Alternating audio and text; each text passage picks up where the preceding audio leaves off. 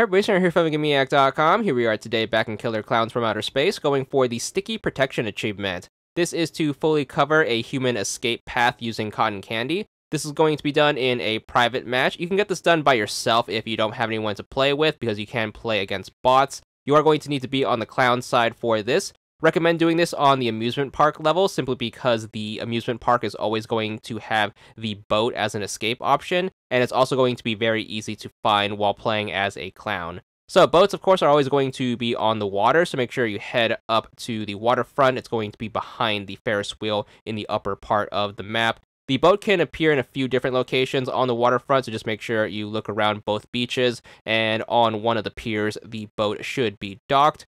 Once you do find the boat, make sure you look at the back side of it where the motor is going to be. You're going to want to aim your cotton candy gun where the cotton candy is and just make sure you fill up the meter to 100%. Once that thing is filled up all the way, you should be good for this achievement. Get it done at the start of the game to make things even more easy. But there it is, 10 gamer score for this one, and that's all there is to it.